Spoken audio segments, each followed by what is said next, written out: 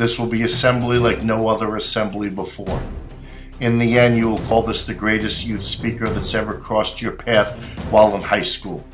In 1 hour, we will make more of a difference than 4 years of school combined.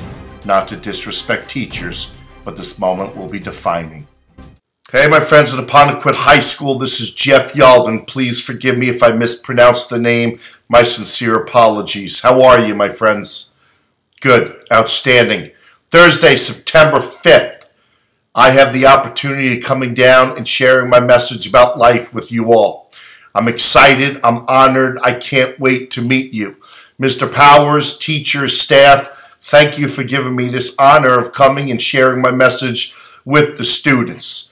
I understand and I appreciate how valuable class time is, but I hope that my message will invite and encourage you and the students to have an awesome year. I think all schools are built on great school spirit and great school morale, and I couldn't be any more honored to be your guest speaker. Students, I know you're probably looking at me and you're thinking, dude, you don't look like the type of speaker our school will bring in to speak to us. Exactly. For 20 years, I've traveled all over the world working with teenagers and coaches, parents, and teachers, speaking my message that is to encourage you and teach you and inspire you. I'm not going to come and speak at you, but I'm going to come and speak with you. And the only thing that I can promise is that I'm going to be real. I'm going to be excited and honored and grateful that I have this opportunity. I'm going to be present in the moment.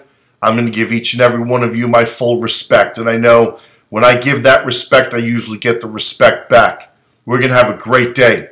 And in the end, many of you are going to walk away from that assembly cheering your life, cheering yourselves, and ultimately cheering each other on. Our time is going to be special. And when you walk out, I guarantee you this will be one of the best assemblies you've ever had.